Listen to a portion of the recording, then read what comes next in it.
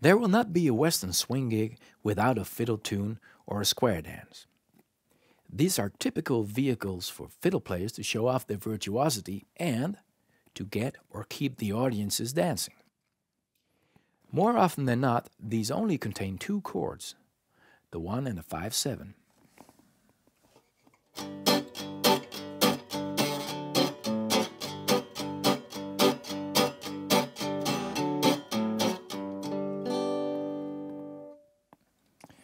Now, what are your options to play behind a soloist when it's only a two-chord tune? Don't forget, these are dance tunes, so mind you, they can go on forever. First of all, you've got to keep that rhythm going. Boom, chick, 1, 2, 3, 4, 1, 2, 3, 4. In an interview, Eldon Shamblin once said that in the 40s, Bob Wills asked him to play a lot of runs during the recording session of Take Me Back to Tulsa. And he came up with his trademark style.